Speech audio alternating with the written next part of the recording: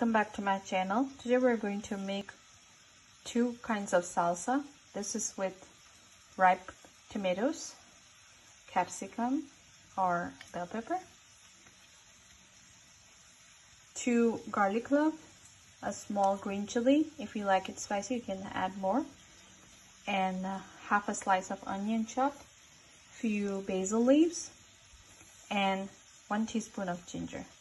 The other one I have here, I have 2 avocados, 3 garlic cloves, little green chili, ginger, and I have here, if you see, I have here underneath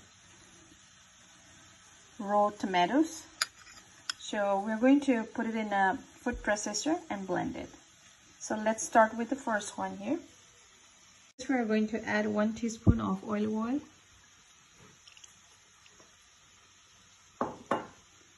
salt as per taste, half a teaspoon of black pepper powder,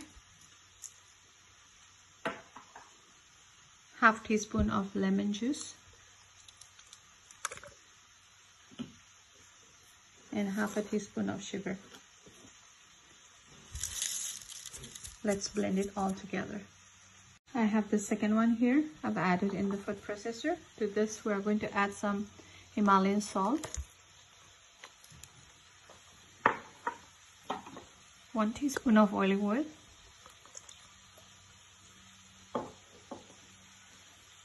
and 1 teaspoon of lemon juice.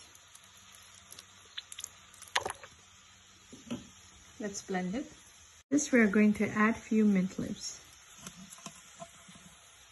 So the salsa is ready. This one is the creamy one, and whereas this one is a little granulated. Hope you like this recipe. You can serve this with some homemade potato chips.